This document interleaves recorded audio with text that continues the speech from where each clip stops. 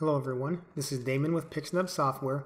In this video, I'm going to show you how to use CSV file data to auto-replace text, resize text, force different background file per image, and override the file name.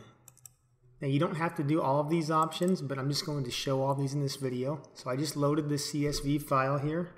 You just hit load and then you grab your file and it will be in there. It'll say loaded. And then this is the actual file that I loaded. You can create these in any spreadsheet program. I'm using OpenOffice right now. It's a free spreadsheet program, or actually it's LibreOffice. It's a spin-off of OpenOffice, but it is free. You can find that online. You can also use Excel. You just need to make sure you save the file in a CSV file format. That stands for comma separated value. So it's going to separate all of the fields in your spreadsheet with a comma, and then each row is with a hard return. So the one thing is you cannot have commas inside of your text fields because that'll throw off the rows and columns. So what we're going to do here is replace text, resize text, use a custom file name, and specify the background per image. This is pretty simple to do. The first column, this column here, that has to be the image names for your source files. So in this case, the green screen images that we have, it's just the image names. It does not have to have the file extension, although it can have the file extension. However, it is case sensitive, so make sure if your files are capital IMG, then they're capital IMG in this spreadsheet. And the first, the A1 cell, you leave that blank because the first row, this is our header row, and we don't need a header row for the source files. Now just make sure that the source files are in this first column. That's very important. Other than that, the columns do not have to be in any specified order whatsoever. And you don't have to use as many columns as I have here. You just use whatever you need to use for what it is you're trying to do.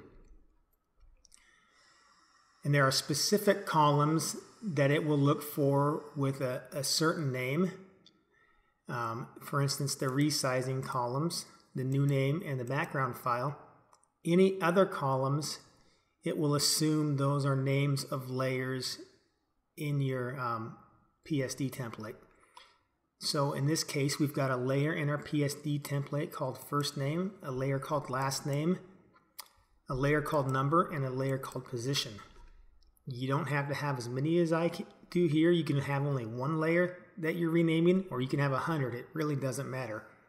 But very, very important, make sure that these column headers are the exact same names as the layer names in your PSD template that you're replacing the text for.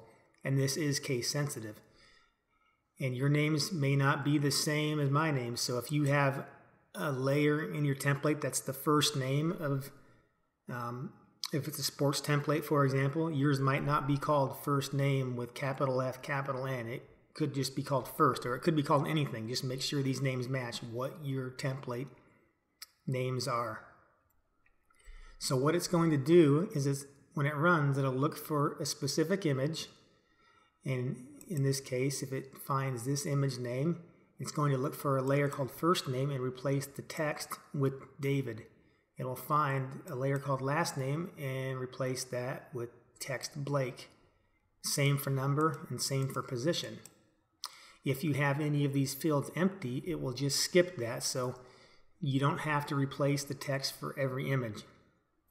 You just fill in what you need to fill in. If you choose to resize the text, as far as doing auto text sizing, this field has to be called resize dash and then the name of your layer. And so when Chroma Key Lab runs, it's going to look for any fields that are called resize dash, and then it's going to match this name to your layer name. And so in this case, resize dash first name, it's going to resize text in the layer that's called first name. Now this is optional. If you change the text, or if you're replacing the text, you don't have to resize. But if you do, just make sure that you have this formatted correctly. And then there are 6 different resize methods. The most common two you'll use is Scale XC and Scale XL. And what the scale is it's scaling the text in the X direction, that's horizontally, and the C is for centered, and the L is for left. So if your text is left justified, you want to use the L. If it's center justified, you'll want to use the C. And the reason I got 2 different ones here is I'm using 2 different backgrounds. Now this is another option you have in the CSV files, is you have the option to specify a background file per image. And what that's going to do, it's going to look in this same background folder and look for a file with the name that's in your template. So all of the files, or the background files, have to be in the folder that you are using here. If you don't have, or if you have empty cells, it's going to use the default background that you have selected. So in this case, if we have the Friday Night Lights background selected inside of Chroma Key Lab, we don't actually have to fill those in. We would just need to put in the background files that were different from the default. New file name, this is another option. You don't have to use it, but if you do, it's going to override this file naming here. However you have selected to name it, it's going to override that with the specific text in this field. Don't put the extension in, it'll automatically add the extension for you. The other things that CSV can do, which I'm not going to show in this video, you can run pre and post actions per image based on data in the spreadsheet, which gives you a whole bunch of different workflow customizations you can do, but that's a whole nother video on its own, so I'll show that later. And just to recap, only use what you need. I did quite a bit here, but you may only have 1 or 2 layers that you want to replace the text, no resizing and no renaming or separate backgrounds. So just use what you need. And the setup is actually pretty simple. So I'm going to now go into here. Now that I've already loaded it, I'm going to run. I've got it, so it's going to pause after it's completed just so we can look at it.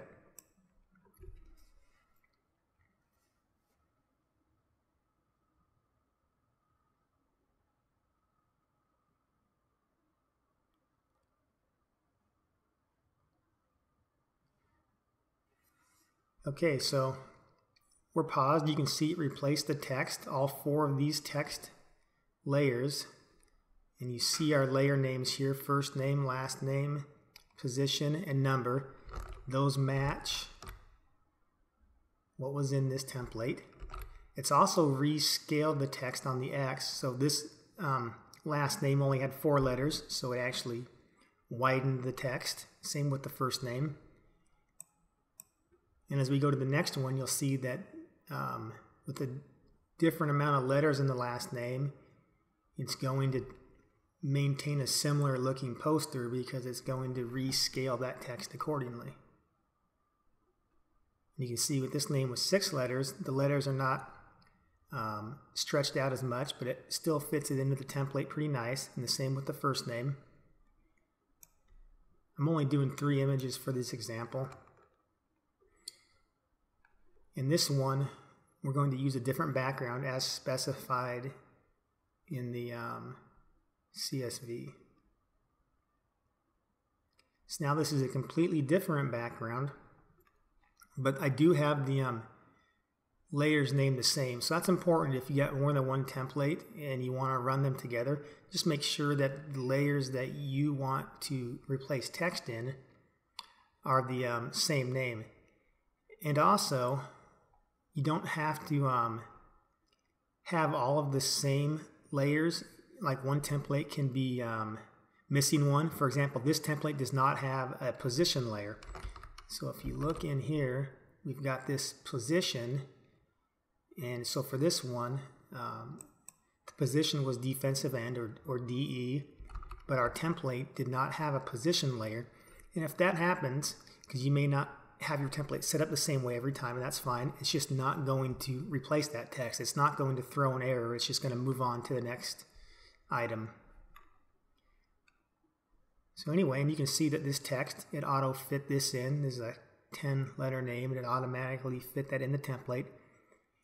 Now, you will want to go watch the other video when I show how to set up your PSD templates, because you can't just throw any template you have at this and expect it to work correctly without setting it up correctly ahead of time. It's pretty easy to do, but you will want to watch that video to make sure you have your text layers set up so that they will work properly with the text replacement and text scaling. I'll just continue here. The last thing I will show you, I go into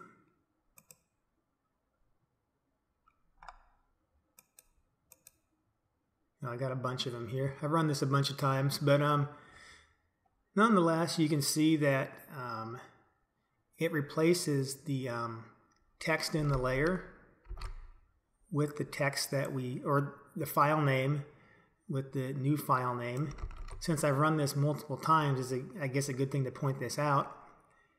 If you're running multiple times and you start over and do it again, the next time it's not going to overwrite your image. It's going to put an extension on it. So the first time I ran this, benjaminmorgan.jpg, the next time it called it benjaminmorgan_002, and so on.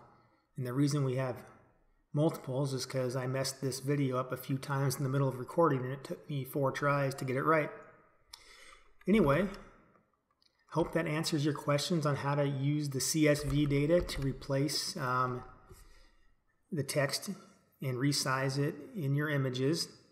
Also, be sure to watch the next video in this series, which will show how to use the CSV files to automatically use different actions per image, because that's pretty powerful as well. Thanks for watching, and if you're interested in Chroma Key Lab, please be sure to visit our website, that is pixnub.com.